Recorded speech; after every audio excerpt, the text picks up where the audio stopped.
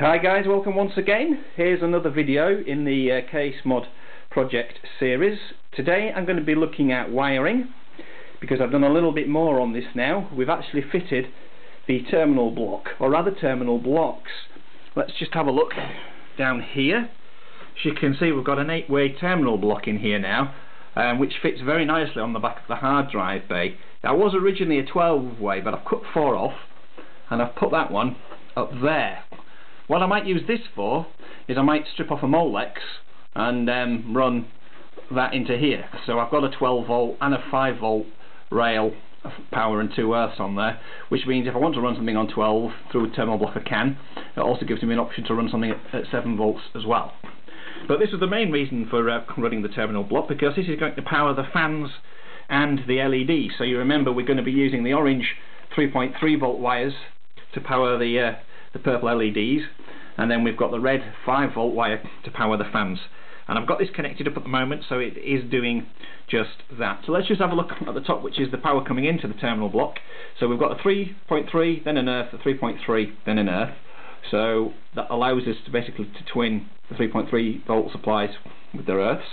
And then on here, we only had one 5 volt wire, so I've jumpered that across to here so that we've got 2 5 volts coming out, and to give the extra earth I've jumpered across that earth as well. So what we've got at the moment then is one fan connected up here, and this is actually connected up to 2 fans. We've got a Molex pass through here, and that connects out through this green cable to the large fan on the front.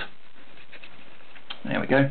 And also to the other fan on the back. Now I probably won't leave it connected up that way, but I've just done that to basically make sure that everything works, and it does work rather well indeed. So I'm pleased with how that's turned out, and I do like this particular type of terminal block. I wasn't going to go for this originally. I got one of these because I thought, well, it'll help me to see if it's going to work. And actually I really like it, because basically these are just screws. Just a screw-in type, and you can actually, all you need is bare cable ends or tinned cable ends. You don't need to bother with any connectors or doing any crimping or anything like that. So I find that quite easy, and I also find that it's very unobtrusive as well. So that's probably the solution that I'll stick with, because you really won't notice that around the other side of there at all.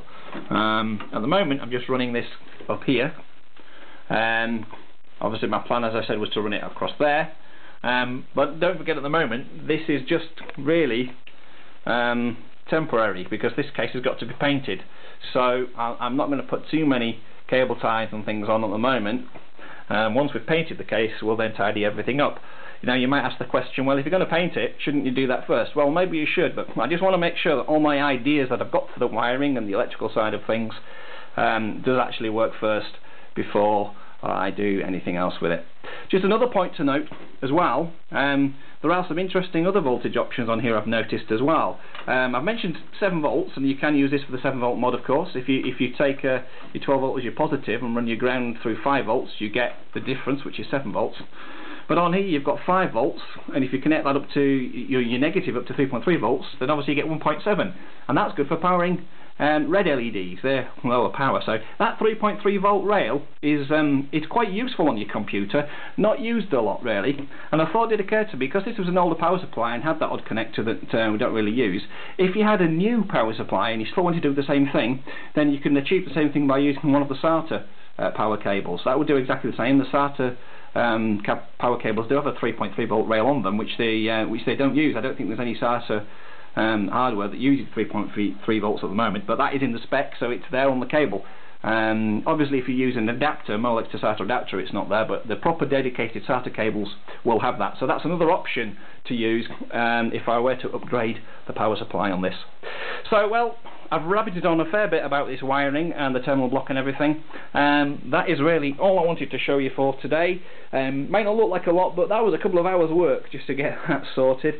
I'm just waiting now on a couple of clear fans turning up, and my next job is going to be to get the LEDs in the fans at the back, the two blue ones here, and then to get one of my other fans that's going to come in the front here with purple LEDs in as well. So that's kind of my next job.